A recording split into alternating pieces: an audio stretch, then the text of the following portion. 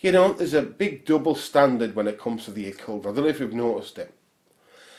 Say if you went to a doctor, yeah, like a medical doctor, and you were ill, and he gives you something, and you know, it takes a long time to get well. It takes you months. You don't look and say, that bloody doctor's crap, this medicine is bullshit, medicine does not work, look at this, it took me months to get well, it's crap. You don't. People don't do that. And they don't say, if they go to hospital, or somebody they know goes to hospital and they die, they don't say, well, it proves medicine's bullshit, isn't it? It's just a pseudoscience, it's a load of crap, you know. It's, you know, they died. It proves by definition that it doesn't work. It's just bullshit. You know, people don't do that, but they do it with occultism, and that's the thing. If you do it with occultism and you get a result, you will get people that will say, yes, well, you know, it's just this, that, and the other. It's, yeah, it couldn't possibly be. You know, and there's an actual result. You know, it's about image, isn't it, really? And it's the same with other things, you know. Not just that, but anything, you know. It's the same with finance, you know.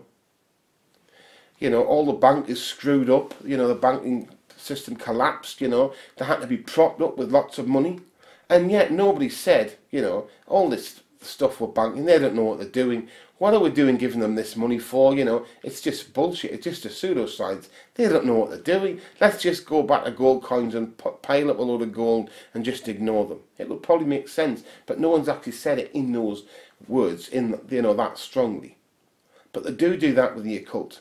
You know, it's this wonderful thing, isn't it? People do occultism, or they get someone to do it, it works.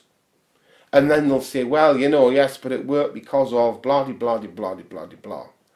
You know, and it's also because occultists don't name things we don't understand. You see, other people do. And they'll say, well, you know, the placebo effect. And that means straight away, they can say, well, you know, it was just the placebo effect. But what is the placebo effect? For a long time, they thought the placebo was about belief. Yeah? And we know in occultists, belief has power, but we also know that things like will and intent have power. And now they know, no, you don't actually, even if you know it's not, know that it, you know, this pill doesn't do anything, it's not actually an active pill. That if you intend it to work, it'll do something. You know, we know more about this as occultists than they do, and we know that how you can make this weaker form of magic into a stronger form of magic, but it doesn't matter because they put a name on it. Say it's a political thing. If we have a name, we can say, yes, well, it is just this. And then people will believe them. They'll think they know what they're talking about when they don't. Because the fact of the matter is, you know, if you look at science and things like this, I'm not against science, but a lot of things outside of occultism love titles. Because, yeah, occultism, we've got titles, but people don't tend to use them, you know. Voodoo priests or this or that, you know, or this many degrees of so-and-so, but we don't tend to use them that much. But they use them a lot, you know, and they use the titles to hide behind, you know, like the title Professor. It's great that, because you'll get people that won't say what their researchers will say. Well, you know, I know because I'm a professor of so-and-so. Yes, but what is the research? And the thing is now, we live in the internet age, so you can put their name into Google Scholar and see what comes up, and sometimes there's not a lot.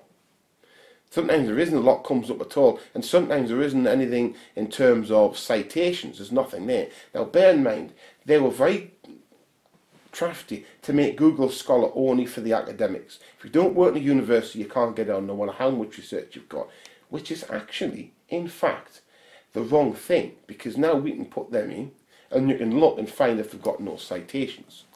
You know, it's the titles they hide behind. Some people are doing stuff, some aren't.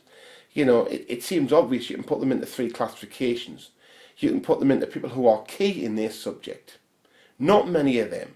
And then you got the other ones that they do a bit, and people might read the papers from time to time, but they're not really that much importance.